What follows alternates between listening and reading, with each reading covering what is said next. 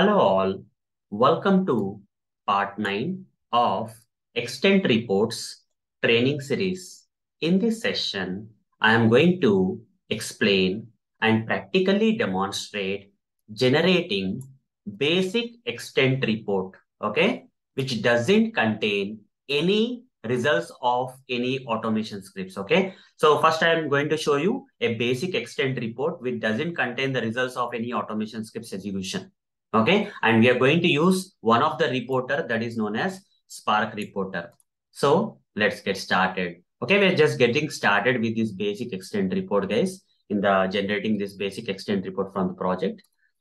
So generating a basic extent report without the results of any execution of automation tests using the Spark reporter. If you remember in the previous session, I covered and shown you the different reporters that are supported by extent reports. What are the different reports that are supported by extent reports? In the previous session, I showed you, okay, on the official website of extent reports. Okay, when we go to this page, you can see there are different reports that are supported by extent reports. Okay, reporters supported by extent reports. Just click on the getting started on this link. Go to the reporters. You see there we have extend Spark reporter as one of the reporter type. We can also use extend event reporter. Then we can also use extend email reporter and extend flow reporter. And out of these four reporter types, okay, reporters types, the second and third one are premium, guys. Okay, you have to pay the license amount. Okay, but we are not paying any license amount. We are using a free version of extend reports. So we have two options left, that is extend Spark reporter and extend flow reporter. So everyone in the market uses extend Spark reporter, so we are going to stick to this. Okay, how to work with this extend Spark reporter? Okay, as I already told you, this extend Spark reporter, okay, need to be attached to the engine. Okay, so mainly we have extend reports class, predefined class.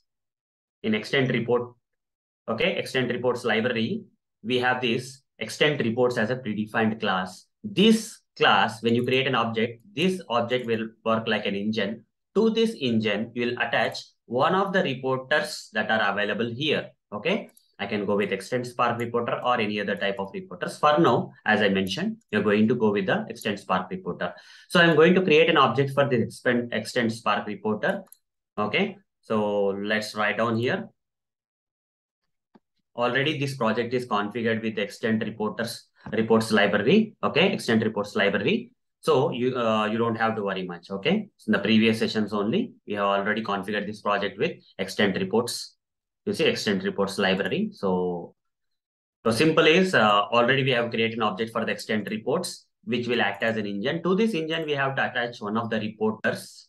That is, we are going to attach this extend Spark reporter. Okay, let's create an object for extend Spark reporter. Okay, I'll say Spark reporter.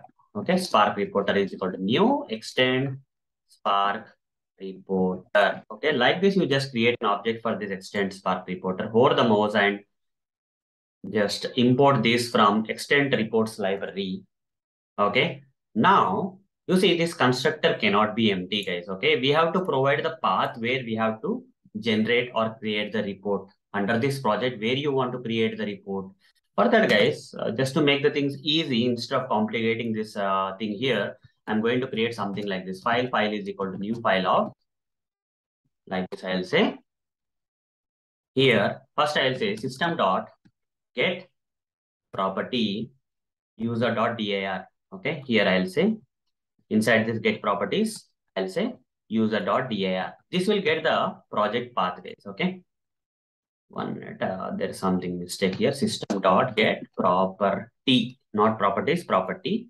Inside that, we have to give double quotes and mention user.dir. Okay, so this will give you the path of the project. Okay, over the mouse on this file and import this file from java.io package and say plus, click on plus. Now give double quotes. After getting the project path, then give double backward slash under the project path where you want to generate the report. Under the project, I want to create a folder. Okay, let's say extend reports, like that one folder name I want to create. Okay, and under that folder, with what name I want to generate the report, let's say report dot HTML. I want to give the name of the report as, otherwise e-report I'll say. Okay, e-report extend report dot HTML, like this. This is the name of the report. This extension of the report will be in the form of HTML file, and this is the folder under the project where this report will be created. Okay. Now, so this file, I'll pass it here. Simple. Okay. Done. Now the thing here is, did we create any automation scripts or any automation tests? Did we create? No, right? So that means a blank report should be generated. A blank extent report should be generated. Okay, let's run this code and see. This is the main method only, right? Let's run this code and see whether a blank report known as e-report.html is getting created under extend reports folder under this project or not. Let's see. Okay, so let's run this code.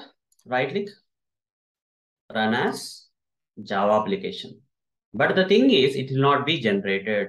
Okay, it will not be generated, guys. The report blank report will not be generated here. So I have run the code. Now refresh the project once.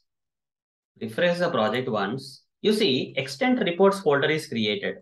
Okay, extent reports folder is created. Under that, ereport.html is not created. You see, ereport.html is not created. Though the extent reports folder is created now, but e-reports folder is not created. E-report.html file is not created. The blank extent report is not coming, okay, with this Spark reporter. So what is the problem? There are few more steps that you have to do, guys, okay?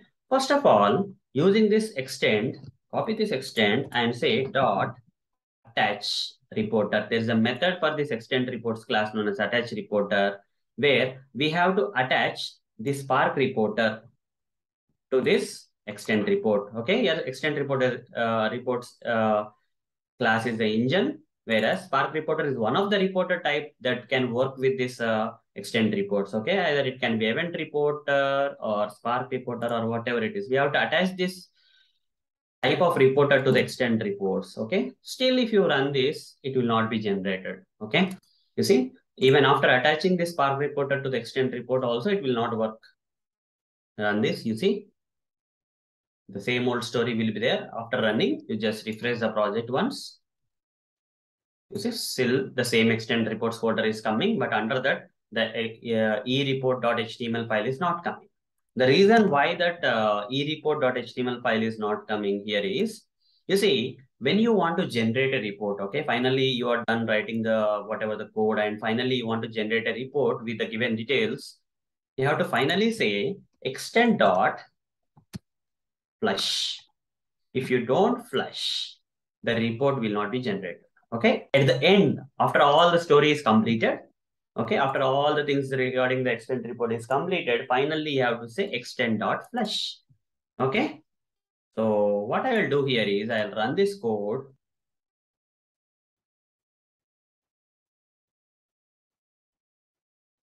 and it got run. Now refresh this project. This time, guys, you see under extend reports, a e-report.html, because without this line, this e-report.html will not come. Okay, before flushing, you have to attach the Spark reporter to the extend reports and then flush. Okay, so this is a process, guys. Okay, so let's open this e-report.html. Open with the browser, it will open here.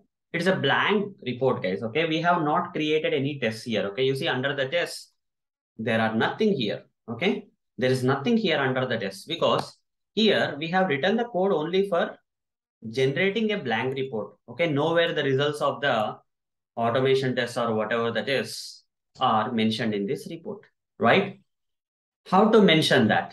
How to mention different tests here in the report? How to mention different tests in the report and the results in the extent report, that I am going to cover in the next session. Okay. So here, the current session, I generated a basic extent report which looks blank like this. You see, there is nothing here. No tests. You see, zero test pass, zero test fail. There are no tests. There are zero tests here.